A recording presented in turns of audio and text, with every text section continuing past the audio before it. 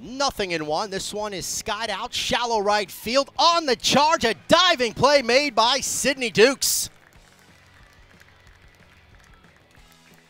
Greenwell against Woolen.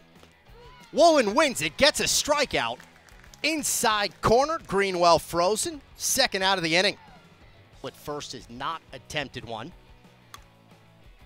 Shoulders gets a piece. Going to be a tough play at third. She's going to reach with a base hit.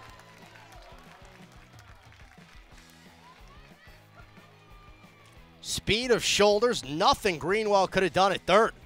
Finale against Lindenwood, the only game she played in the series, will ground this one up the middle and through.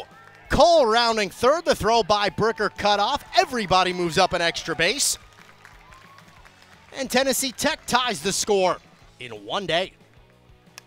Ground ball, right side, kicks off Collins, stays with it for the out. The run will score, Shoulders dents the dish.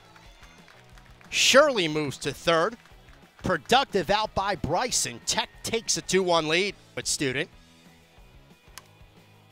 Betts will chop it out to short. Hargrove picks it up, makes the play. Another run will come in, though. Not had an RBI on the year. Golden opportunity to change that. But late on the pitch, strikes out swinging. Woolen collects her second K. Woolen trying to get the next three out. She will. Meanwhile, at first is 1 for 2 stolen bases. Again, Konerman shows bunt. Betts will come on and make the catch, throw to first late.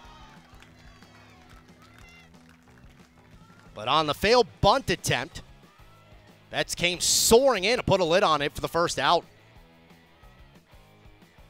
Swing and a miss.